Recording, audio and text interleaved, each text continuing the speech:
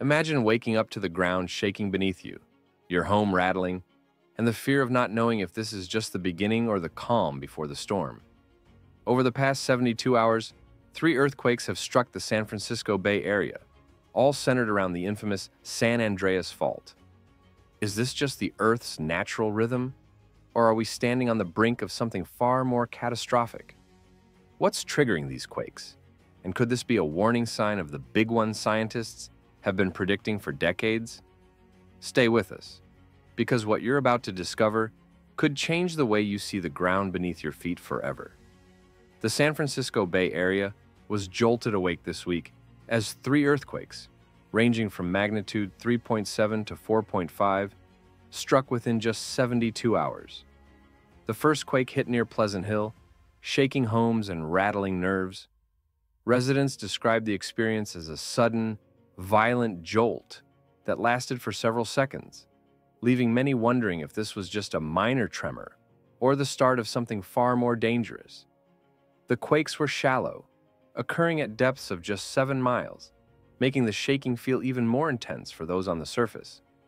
But what's truly alarming is the location. All 3 quakes occurred along the San Andreas Fault, the same fault responsible for the devastating 1906 San Francisco earthquake that killed over 3,000 people and reduced the city to rubble. Scientists are now asking, is this fault waking up again?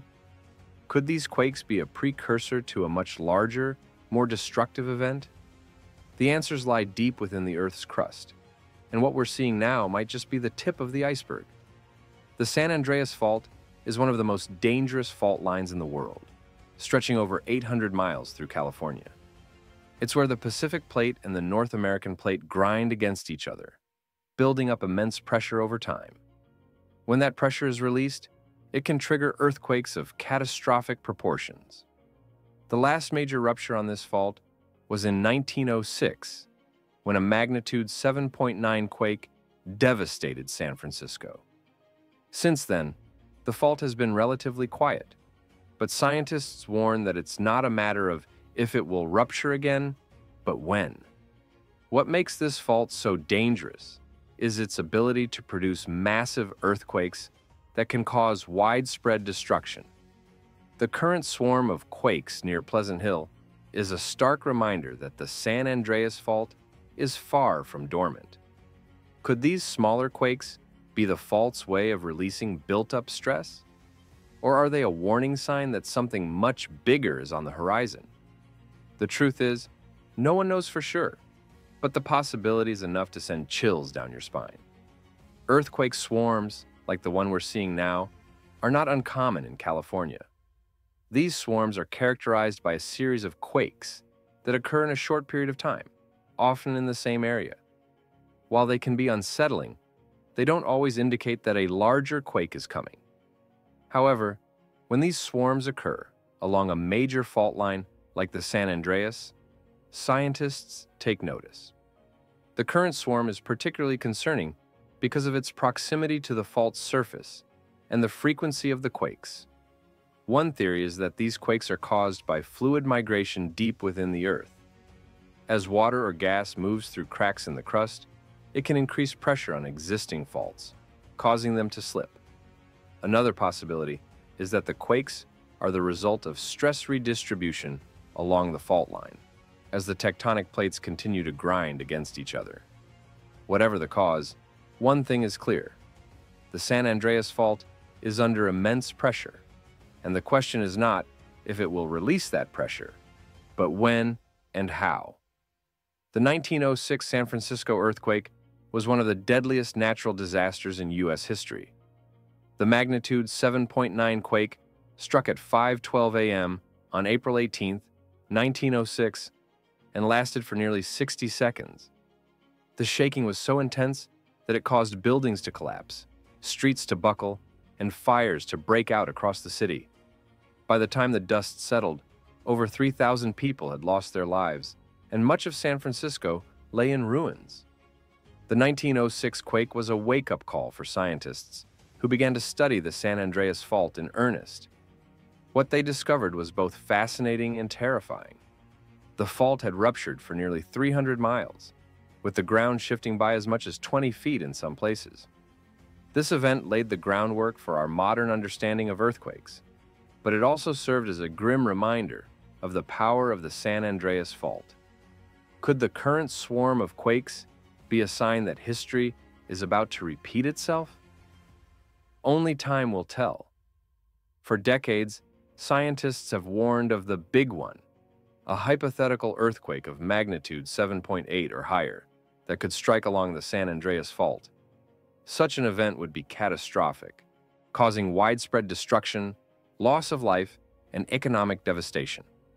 The current swarm of quakes near Pleasant Hill is a stark reminder that the San Andreas Fault is capable of producing such an event, and that we are long overdue for a major rupture. The big one could strike at any moment, and when it does, it will be unlike anything we've ever experienced. The shaking could last for several minutes, causing buildings to collapse, bridges to fail, and fires to break out across the region. The economic impact could be in the hundreds of billions of dollars, and the loss of life could be staggering. The question is not if the big one will happen, but when. And when it does, will we be ready? The earthquakes in California are just one piece of a larger puzzle. Around the world, seismic activity has been on the rise, with quakes striking in places like New Zealand, Indonesia, and Alaska.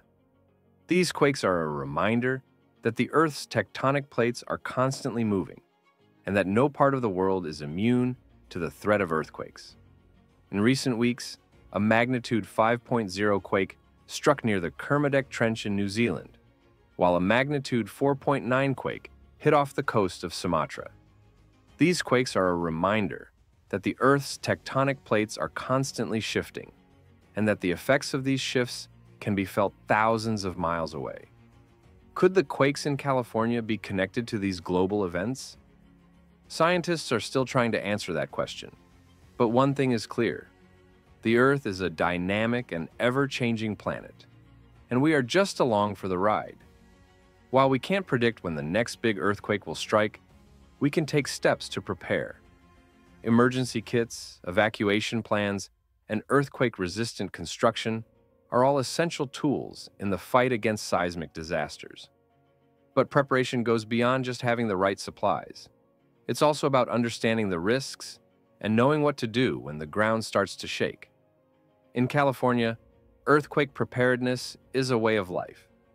From school drills to community outreach programs, residents are constantly reminded of the importance of being ready for the next big quake. But as the current swarm of quakes shows, the threat is real, and the time to prepare is now. Don't wait until it's too late.